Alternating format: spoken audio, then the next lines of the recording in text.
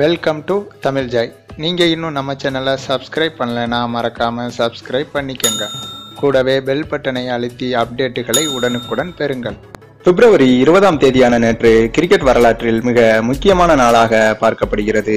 அதற்கு காரணம் 28 வருடங்களுக்கு முன்பு இதே நாளில் ஒரே ஓவருக்கு 77 ரன்கள் கொடுத்துள்ளார் ஒருவர். வெலிங்டன் மற்றும் கேண்டர்பரி அணிகளுக்கு இடையே நடந்த கிரிக்கெட் போட்டியில் வேன்ஸ் என்ற பவுலர் வீசிய ஓவரில் தான் 77 ரன்கள் எடுக்கப்பட்டது. இந்த ஓவரில் 22 நோபால்கள் வீசியுள்ளார் இவர். அது மட்டும் இல்லாமல் 8 சிக்சர்கள் மற்றும் 6 பவுண்டரிகளோடு சேர்த்து மொத்தம் 77 ரன்களை ஒரே ஓவரில் அள்ளி கொடுத்துள்ளார் வேன்ஸ். இந்த ஓவர் கிரிக்கெட் வரலாற்றில் மிக மோசமான ஓவர் என்ற சாதனையையும் பதிவு செய்துள்ளது.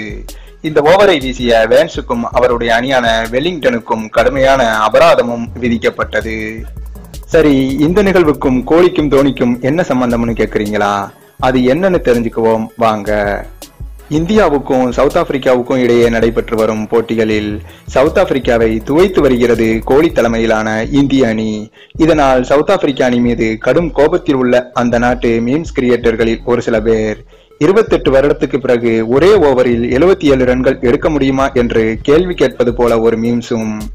கண்டிப்பாக எடுக்க முடியும். விராட் கோலியும் தோனியும் பேட்ஸ்மேன்களாக இருக்கும் போது நமது நாட்டு வீரர்களான மோர்னே மோர்கல், நிகிடி, ரபாடா இவர்களில் யார் பந்து வீசினால் இது சாத்தியம் என்பது போல இன்னொரு மீம்ஸையும் உருவாக்கி பிரபல வாரப்பத்திரிகை ஒன்றில் வெளியிட்டு சவுத் ஆப்பிரிக்கா நாட்டு வீரர்களை அந்நாட்டவர்களே கலாய்த்து வருகின்றனர்.